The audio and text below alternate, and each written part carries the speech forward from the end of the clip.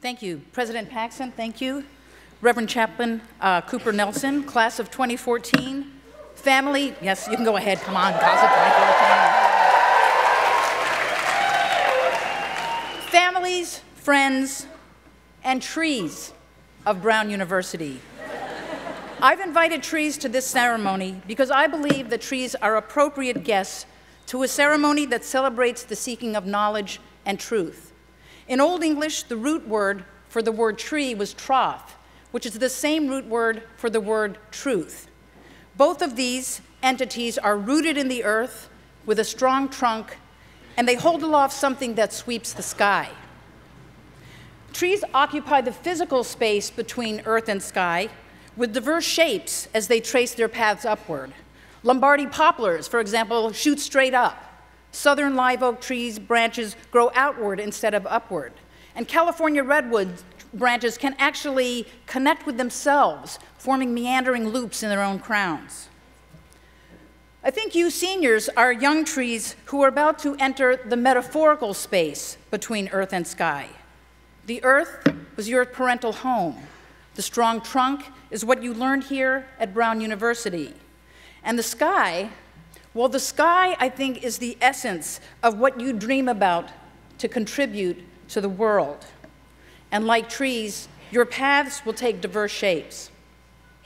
In my talk this afternoon, I'd like to explore this interesting space between earth and sky. First, I'll reflect on how I navigated this space in the 38 years since my own graduation in this church, actually in seat number 48 right there. Second, I'll propose some new models for the journeys that might lie ahead for you. And finally, we together will set a new precedent in collectively communicating our dreams to the world. So my journey between earth and sky. My earth was my wildly mixed up family in Bethesda, Maryland. My dad grew up in a small village in India. He was a Hindu. He emigrated to study pharmacology, and he had a very reserved nature. My mother grew up in Brooklyn, New York. She was of Russian parentage. She was an Orthodox Jew. She studied languages, and she was a demonstrative extrovert. I was a third of 5 children in this loving but chaotic family where curried bagels were our favorite dinner, and where on our family shrine we had the Hindu god Ganesha right next to the menorah, all sitting on a shelf that stored our Christmas ornaments.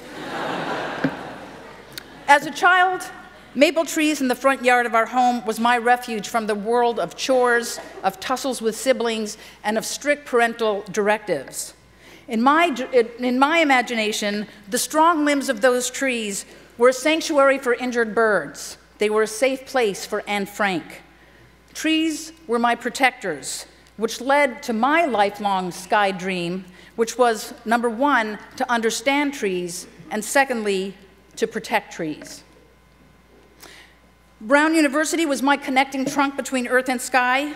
Under Brown University's new curriculum, now the open curriculum, I explored diverse disciplines: religious studies, German, nature drawing, and modern dance with Julie Strandberg, which I just loved. Julie!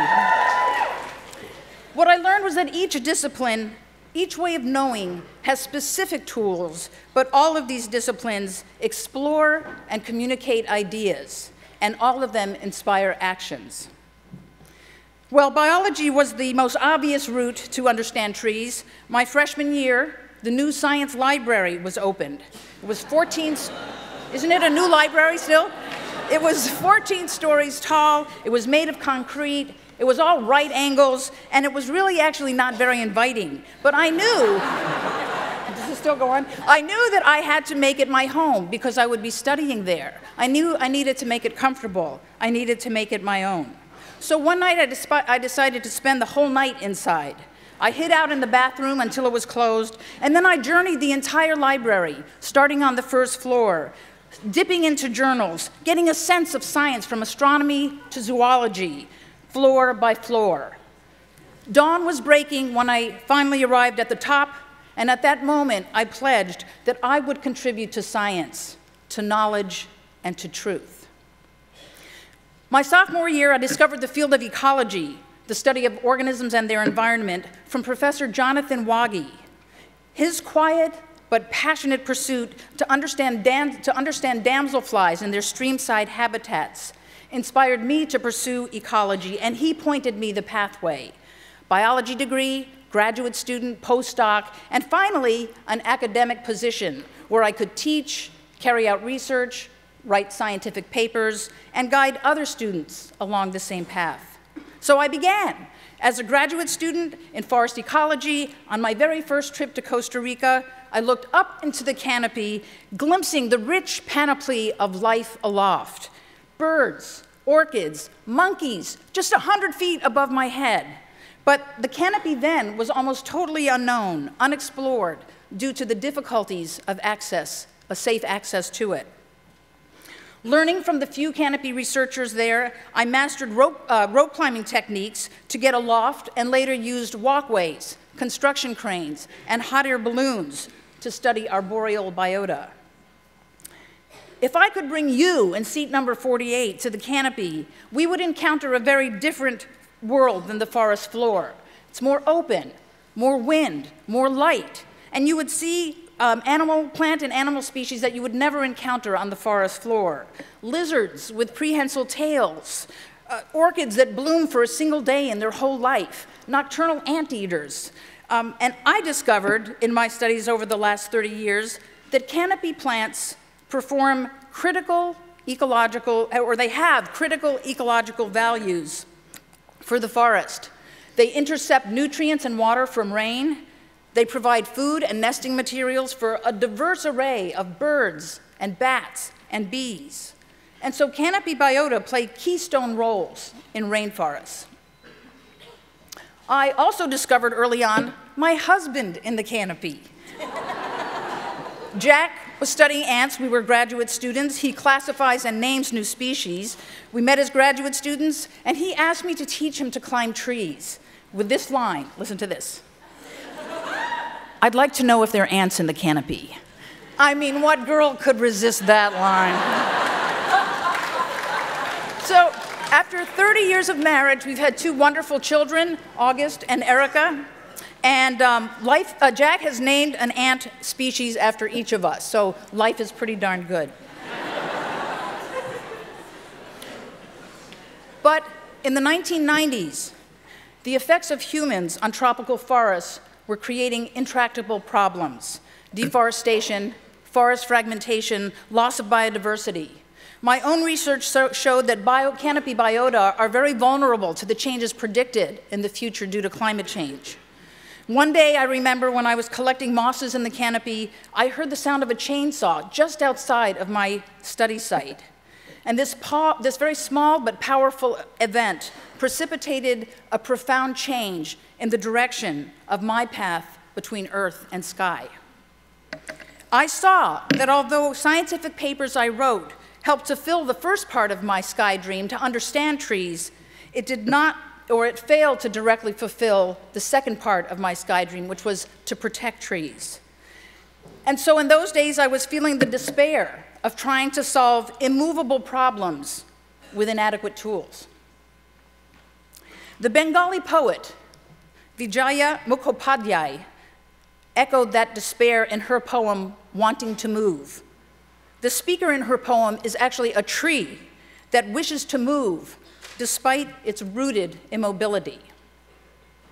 Wanting to move. Continually, a bell rings in my heart.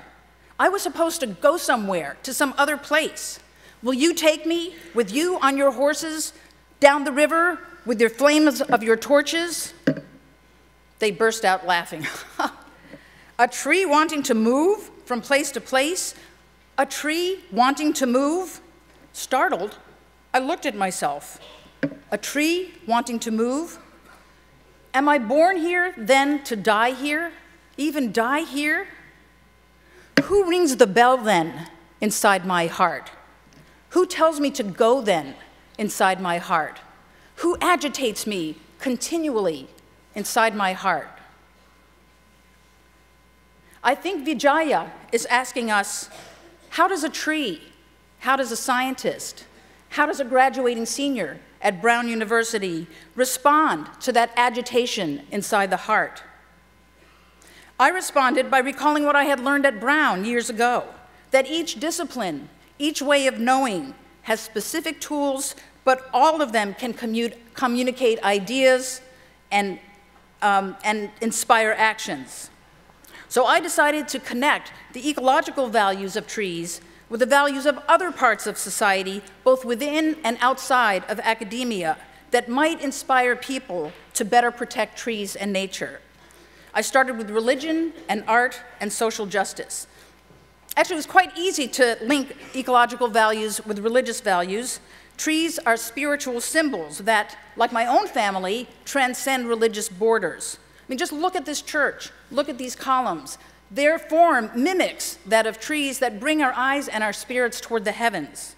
The Old Testament describes the tree of knowledge and the tree of life. Buddha found enlightenment underneath the bo tree. The Hindu poet Rabindranath Tagore wrote, "Trees are the earth's endless efforts to speak to the listening heavens." Jews celebrate the gifts of trees during the holiday of Tu B'Shvat. Sorry. That's a surprise. Okay, a little more serious stuff, and then we'll get into something fun. Hermann Hesse articulated a profoundly spiritual statement. Whoever has learned how to listen to trees no longer wants to become a tree. He wants to be nothing except what he is. That is home, and that is happiness. So my way of linking these two was to systematically search the holy texts of the world's religion, the Bible, the Quran, the Talmud, the Gita, and find all the verses on trees and forests. And I integrated these hundreds of references into a sermon called Trees and Spirituality, which I offered to give to churches, to synagogues, and to temples. It was actually the Unitarians who first invited this Hindu-Jewish scientist to the pulpit, and since then I've spoken in dozens of places of worship, finding in all faiths the common ground rooted in their own scriptures that trees are of deep value to humans and must be protected. It was also easy to connect ecological values to aesthetic values. I staged a set of week-long, what I called canopy confluences in remote forests, gathering ecologists, artists, poets, and musicians to climb up into canopy platforms and there create art and poetry and music and moss collections from a canopy perspective. These led to projects that directly inspired conservation. One project actually brought me back and reconnected me to modern dance. On one of our confluences, choreographer Jody Lomas created a dance about rainforests called Biome. Our performances included my delivery of a scientific talk about the diversity and fragility of forests. Jody performed her dance, and in the lobby, local conservation groups offered volunteer opportunities to plant and protect trees. Other conservation projects resulted as well. I hired rap singers to engage at-risk youth to make hip-hop songs about trees in urban parks. We provided tattoo artists with scientific facts about trees, which they could convey to clients who choose to get tree tattoos. We are now seeking fashion designers to create clothes made from fabric printed with botanically correct plant images, accompanied by hang tags with information on that plant's conservation. So the wearer of these clothes then can inspire others simply by walking down the street. We also wanted to link the values of nature to those who live totally without it. For instance, the 2.3 million incarcerated men and women in the United States. In 2004, partnering with the Washington State Department of Corrections, I started a science lecture series in a state prison, which led to gardening and composting and beekeeping behind bars. We also taught the inmates how to rear endangered frogs and butterflies and rare prairie plants for ecological restoration projects. To me, this shows that everyone can participate in the care of our earth. This Sustainability in Prisons project now exists in prisons and jails in 9 states, saving money, saving species, and maybe in some ways saving lives. So the ecological values of trees, I believe, can be linked with the seemingly strange bedfellows of preachers and poets and prisoners. And looking back on the 4 decades since I left Brown, I realized that this neat pathway between earth and sky that I had laid out at Brown didn't really predict my pursuits. So I have generated a new model, which is called the meatball model of life. And here's how it goes. For some, the journey between earth and sky is a straight pathway from A to B. But for others, life is a giant pot of spaghetti sauce with meatballs, vegan meatballs of course, floating around slowly in this matrix of hot sauce. As a graduating senior, you are sitting on meatball A. The opportunity of meatball B passes by, might be a job, a new boyfriend, and you can choose whether or not to stay on meatball A or jump to meatball B. Until meatball C passes by. Another job, another boyfriend. Again, you have a choice. It goes on, until ultimately you end up on meatball Z, which is kind of where I am right now. Most meatballs are very positive, but dark parts exist in the sauce of any life. We may experience loss of a job, suicide of an older sister, the anguish of a son or daughter who's facing a crisis of confidence that we cannot allay with parental advice. We may find ourselves in the dark vortex of an addiction that spirals us to the bottom of the pot until we find the courage to accept ourselves and accept the help of those around us so that we may once more move again skyward towards our dream. I have to say I'm quite happy with my meatballs, but I have to also say that I haven't been always confident of my choices. My decisions to interact with tattoo artists and with prisoners did not really fit the linear path of most academics. In fact, when I got that letter of invitation from President Paxson, I was pretty sure she had misaddressed it, because I thought that Brown University would most value those who followed the direct paths between earth and sky. It's doctors, it's lawyers, it's businessy people. But standing at this honored pulpit, I see today that as a brown woman, a Hindu-Jewish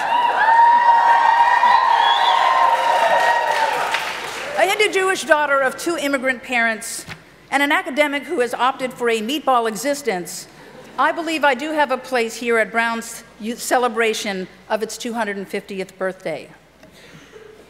What can I offer as advice? I think I can say that know if the straight path between earth and sky for you is not appropriate, that's fine. Embrace alternatives. Be truly open to other disciplines and other ways of life, even the goofy ones. In fact, especially the goofy ones. And finally, when someone on Meatball Z offers you advice, realize it may be irrelevant, because all meatballs have been moving around since she was on Meatball A. In other words, choose your own meatballs.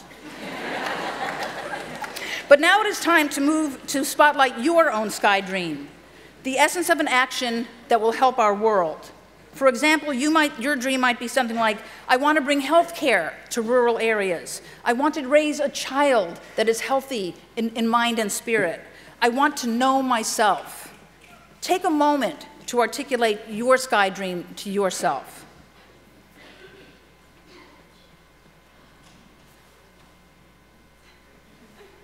Got it? A critical first step in actually realizing this dream is sharing it with others. And so I am going to invite you to describe your own sky dream to your classmates and with the world right now.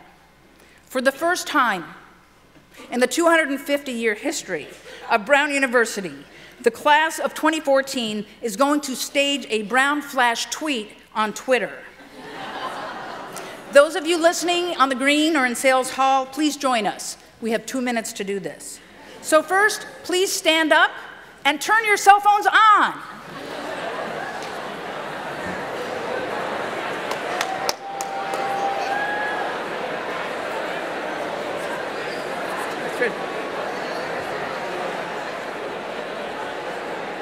Okay. What? Oh, yeah. What I'd like you to do next, and you'll need to listen to me because I know there's a lot of hubbub, but we are timed on this. I would like you to express that sky dream you had in your head just a minute ago and tweet it out to hashtag Brown2014. And you can see the ushers here are holding up the tweet for that. If you don't have a phone or if you don't use Twitter, you can still participate. Find someone else who doesn't have a phone and doesn't Twitter and verbally state what your sky dream is in quiet tones. When you're done, please sit down and turn off your phones.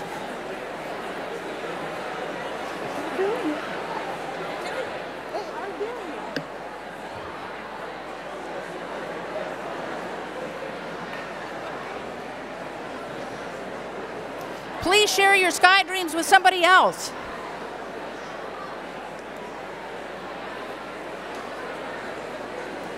Could you please sit down? If you're not done yet, you can tweet in at any time.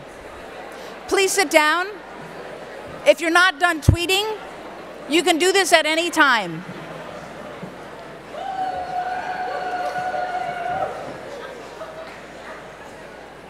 You ready?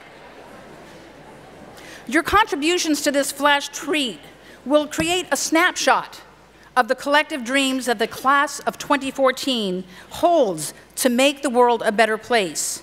You might accomplish this by a straight path, or by meatball moves, or some other model that you come up with that suits you. We can all visit this site and view the rich and diverse dreams that you are posing for your own lives and for the planet. We will watch for the emerging truths, the troughs, as you draw upon your deep roots, your strong trunk, and create something that sweeps the sky. In closing, just before we hear the taiko drums bring our sky dreams into the heavens, I invite you to do 3 things. First, I invite you to recognize and honor the guidance that you have received in the earth of your parental homes and here at Brown University. Second, be mindful of all that the trees that we invited here this afternoon and the rest of nature provide us. And third, get ready to jump on your next meatball as you grow from earth to sky, you awesome class of 2014. Thank you.